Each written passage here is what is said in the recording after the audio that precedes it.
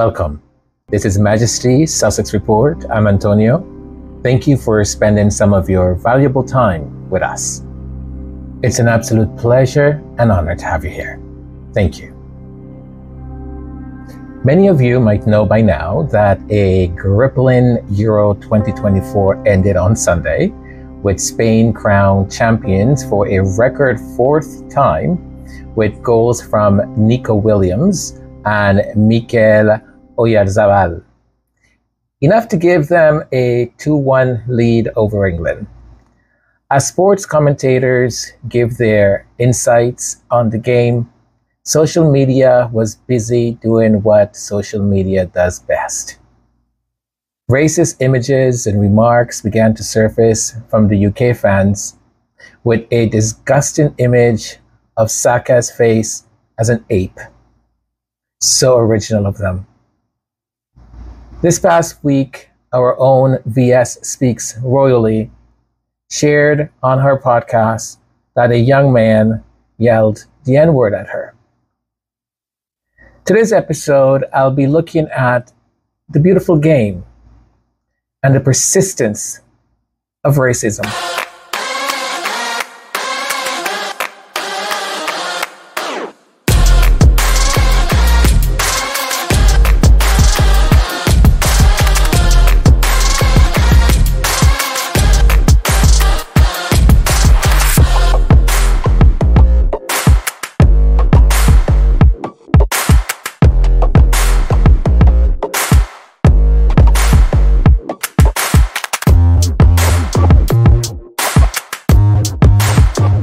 Welcome once again. Football, or as in North America they may call it, soccer, a sport celebrated for its ability to unite people across borders, still grapples with an insidious problem: racism. Despite efforts from governing bodies and communities, the beautiful game is marred by the ugliness of racial bias. I will try my very best to delve into the ongoing racism in football, examining the mental toll on players and inadequate responses from authorities, and the troubling parallel with the treatment of the Duchess of Sussex, Meghan Markle. The recent European Championship brought to light both the progress and persistent challenges in addressing racism in football. Spain star player Nico Williams and Lamine Yamal, both second-generation immigrants, symbolize the evolving face of European football. However, their presence also underscores the fragile nature of this progress. Bukayo Saka, Jadon Sancho, and Marcus Rashford faced vile racist abuse after missing penalties in Euro 2020 final. The backlash they endured highlights a distressing reality. Black players are often scapegoated for their team's failures. This pattern was not new. It mirrored the experiences of Sean Wright-Phillips, who faced racist chants from Spanish fans nearly 2 decades earlier. The mental health implications for players subjected to such abuse are profound. Imagine the stress of not only performing at the highest level, but also bearing the brunt of societal prejudice. Saka's resilience in returning to the pitch, despite the hate he received, is a testament to his mental fortitude. Yet, the emotional scars of such experiences run deep. Former England defender Rio Ferdinand pointedly asked, "Where are the racists now?"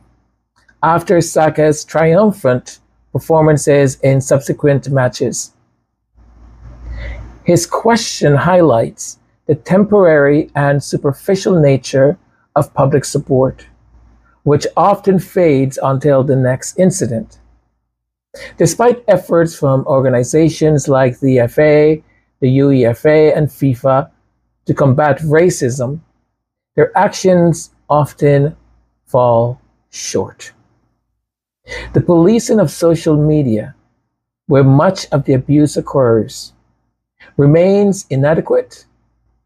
Although there have been arrests and convictions, as in the case of the forklift driver jailed for abuse in Saka, Rashford, and Sancho after Euro 2020.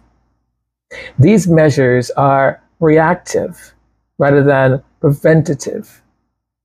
Police efforts to reassure players and take action against offenders have improved, but the root of the problem remains unaddressed. The systemic nature of racism in football requires more than just penalizing individuals. It demands a cultural shift within the sport and society. The media's role, I'm sure you guessed this, the media's role in perpetrating racism cannot be ignored. Sensationalist headlines and biased reporting contribute to the villainization of Black players. For instance, the media portrayal of Saka after England's friendly loss to Iceland, with headlines like Black Ice, illustrates how journalists can unwittingly or deliberately, I think it's the latter, allegedly, fan the flames of racial prejudice.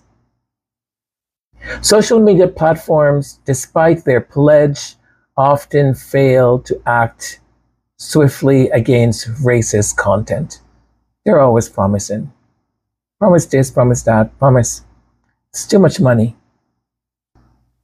Meta, the owner of Facebook and Instagram and so on, guidelines against hate speech seem insufficient when harmful stereotypes and dehumanizing comparisons continue to surface. The slow response to racist emojis and slurs on Instagram after Euro 2024 reflects this ongoing struggle. The audacity of fans who spew racist abuse, like with very little fear of repercussions, is alarming.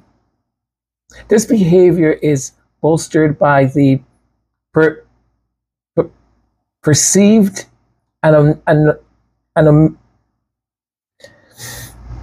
anonymity of social media and the inadequate penalties for offenders. The slap on the wrist approach by some governing bodies only emboldens these so-called fans. The racist treatment of the Duchess of Sussex, Meghan Markle, by the British media draws disturbing parallels to the abuse faced by Black football players. Jeremy Clarkson's vitriolic article in The Sun and the infamous chimpanzee image following Prince Archie's birth are stark reminders of how entrenched racism is in the UK. These incidents, like those in football, were met with outrage, but little substantive change. The media's complicity in these attacks and the lack of accountability mirrors the issues in football. Both domains reflect a society that has yet to fully reckon with its racial prejudices. The prevalence of racism in the UK, both in football and society, can be attributed to several factors. The historical context. The UK colonial past and subsequent immigration patterns have created a complex racial dynamic that continues to influence societal attitudes. Media influence. The British tabloid culture strives on sensationalism, often at the expense of minority groups. Inadequate education. A lack of comprehensive education on racism and its impacts perpetuates ignorance and prejudice. Institutional failures. Both in football and beyond, institutions have been slow to implement meaningful changes and enforce anti-racism policies effectively. While some might argue that racism no longer exists in the UK or Spain or France, the reality tells a different story. Racism is often subtle and systemic, manifesting in ways that might not always be immediately visible. Recent examples from football highlights the persistence of this issue.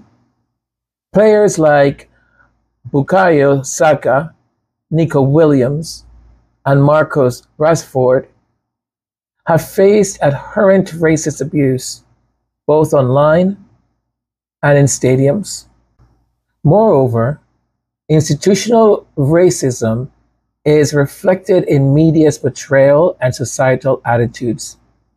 For instance, the British media treatment of Meghan Markle and the infamous chimpanzee photo incident following Prince Archie's birth are stark reminders of underlying prejudices. Racism existence isn't negated by the success or opinions of some individuals from minority groups. It's crucial to acknowledge and address these issues openly rather than dismissing them based on selective experiences. Because many times they love to have someone of color or a black person or minority who will be on any given show, any given social media, will write an article saying they've always lived here, they were born here, and I'm a colored person, I've never experienced racism. I don't know what that is. Ignoring the problem only perpetuates the cycle of discrimination and inequality. We must strive for a society where equality is more than just a concept, but a lived reality for everyone. Now, let me give you some brief examples here. Bukayo Saka, Marcus Rashford, and Jadon Sancho after Euro 2020. After missing the penalties in the Euro 2020 final against Italy, these three players were subjected to a torrent of racist abuse on social media. Despite widespread condemnation and some arrest, the incident highlighted the persistence of racism within football and society at large. Vinícius Júnior. Real Madrid Brazilian striker Vinícius Júnior faced regular racist abuse from rival fans in Spain. One notable incident occurred when he broke down in tears during a press conference.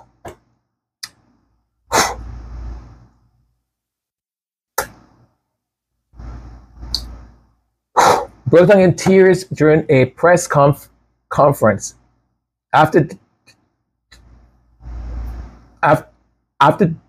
discussing the hate he received. Despite some actions taken, including the imprisonment of fans for racial insults, the problem remains deeply entrenched. During a match in Spain, Sean Wright Phillips, an England international endured racist chants from around 40,000 Spanish fans every time he touched the ball. This incident occurred nearly 2 decades ago, but is a reminder of the long-standing issue of racism in football that still persists to this freaking day. These examples demonstrate that despite ongoing efforts to combat racism, Black players continue to face significant challenges and abuse, reflecting a broader issue in society.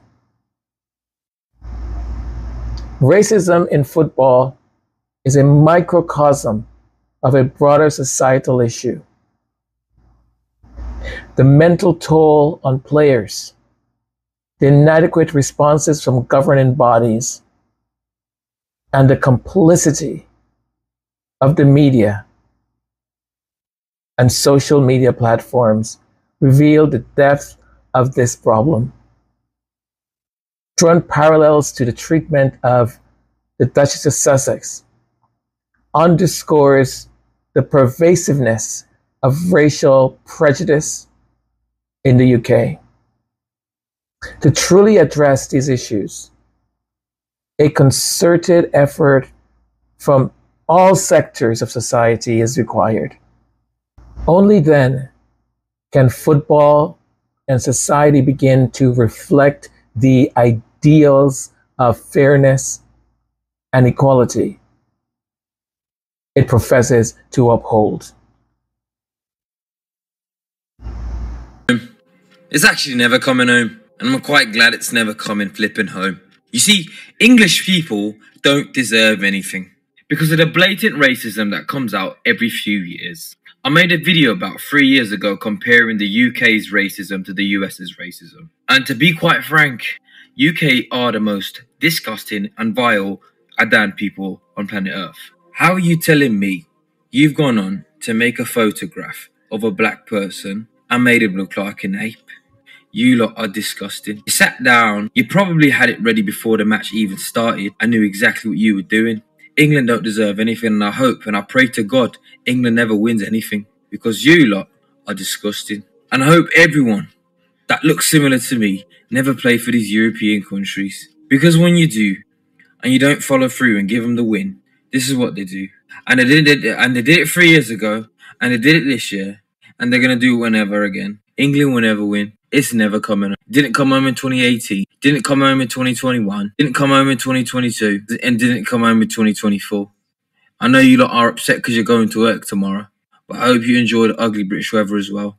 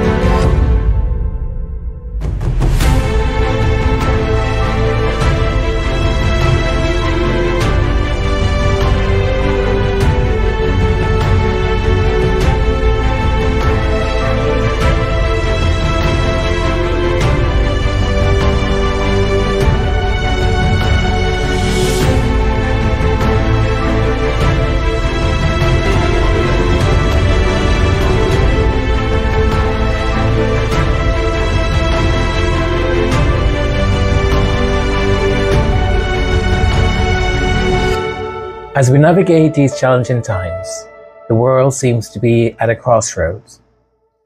A convicted felon is once again vying for the presidency of the United States, representing a political force that often strokes division and hatred. Amber Rose, who gained her fame and fortune within the Black community, now seems to publicly be identified as white and supports this same divisive figure.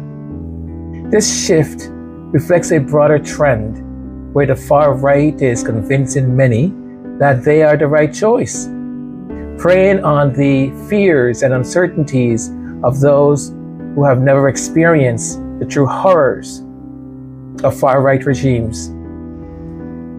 In the midst of this turmoil, sports, particularly football or soccer, should serve as a unifying force. Yet the beautiful game is increasingly tainted by the rise of unchecked racism. Players like Bukayo Saka, Marcus Rashford, and Vinícius Júnior continue to face vile abuse, highlighting how deeply ingrained these issues are within our society. It is easy to feel disheartened when money and power seems to overshadow the core values of fairness and unity that sports, and indeed our societies, should uphold. But now, more than ever, we must hold on to hope. We must commit to doing good, to supporting one another, and to speaking out against injustice in all its forms.